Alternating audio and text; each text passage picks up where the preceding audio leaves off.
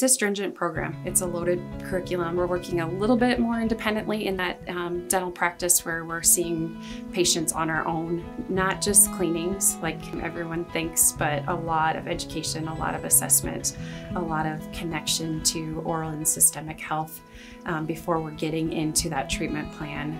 We have a large pool of applicants every year, and we're always able to fill a really high quality class. Their spring semester of their junior year is when they start seeing patients here. And then their senior year, they also see patients here, but in addition, they're going out to a lot of different outreach sites. So they're seeing elderly, they're seeing children, they're seeing people with disabilities, they're seeing inmates that have lots and lots of disease and needs. And so we go into a lot of different sites and care for people. First year I'd say is more like bookwork type.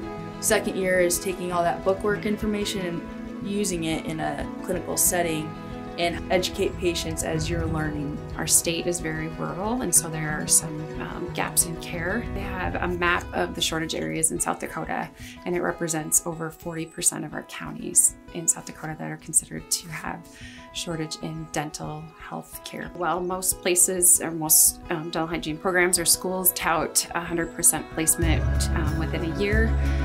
Our students are all in their profession within 3 months typically.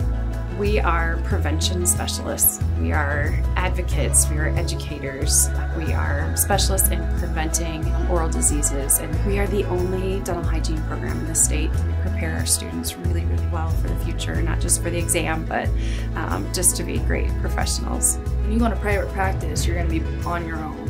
And I feel like that's one thing that this program does a really good job of, is kind of putting you on your own, but you still have got backup in case you need somebody. I do feel very proud to eventually be a graduate of USD Dental Hygiene. I feel as though this program has almost overly prepared me. I mean, you graduate with just the basics, but I think after leaving here, I'll have a very good foundation.